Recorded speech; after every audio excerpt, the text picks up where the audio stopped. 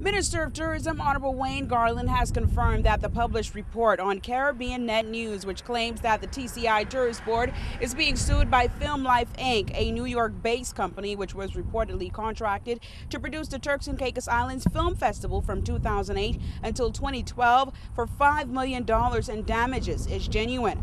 The minister claimed, however, he could not disclose the full details of the lawsuit, but said that the Attorney General's office has been dealing with this current complaint and is also on top of the Condé Nast charge of $1 million, also against the Tourist Board for unpaid fees. The CN News article reveals that the relationship between the company and TCIG began to take a sour note when the TCI government declined to respond to their request of unpaid balances for services rendered to TCIG.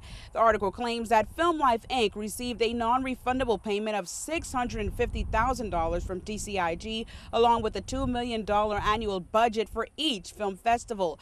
The article claims that $400,000 was given to the New York company, but no additional payments were given.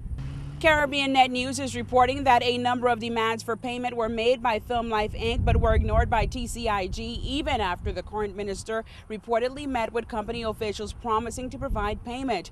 Honorable Wayne Garland told News 4 this morning that he is meeting with the AG's office tomorrow to work out the legal ramifications of the Film Life Inc. lawsuit and the Condé Nast complaint. A petition to persuade TCIG into reaching a settlement will reportedly be filed in a New York district court on August 11th.